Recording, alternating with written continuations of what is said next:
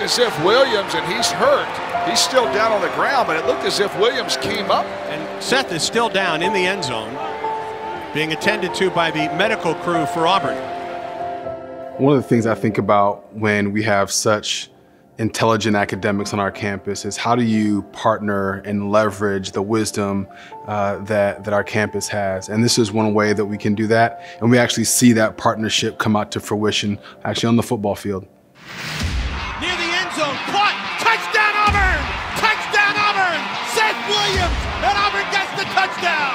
Williams, does he get in? Touchdown Auburn! Touchdown Seth Williams! Seth Williams got it! Touchdown Auburn! Touchdown Seth Williams! So we had a grade 3 AC separation, which is where the collarbone comes in and meets the scapula, or the bone that comes off the scapula.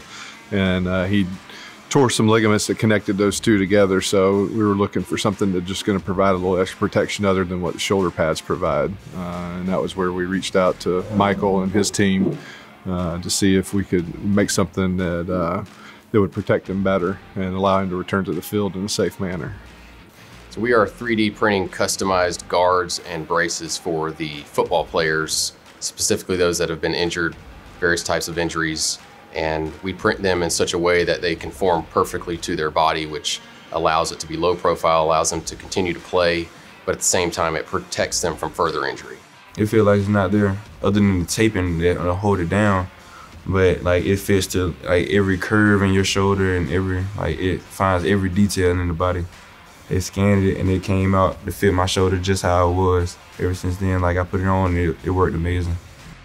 We've always made our own devices in the past. We mold it to the body, but it's not like what they're able to do with the 3D technology and the printing and all that. So that was our biggest selling point behind it, is that this is custom fit for his shoulder. And I think it just gives him better protection. Well, I think typically we see things on the business side, or there's some other small nuances that all happen behind the scenes.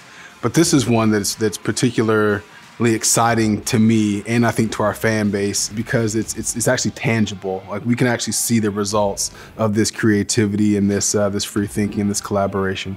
Engineering does a lot of interesting research, and obviously football has a very important and prominent role on campus, but to be able to see the two collaborate and work together and to do it in such a way that it can be mutually beneficial, whereas we're able to help football get some of the athletes back on the field hopefully sooner than they might have otherwise, and they're able to help us by giving us an opportunity and an avenue for conducting this research. I think that's pretty neat to be able to see that. It's unique in the sense that I haven't really seen anything else like this anywhere. I see this as being the type of technology that will ultimately be adopted by most sports teams, football included, moving into the future.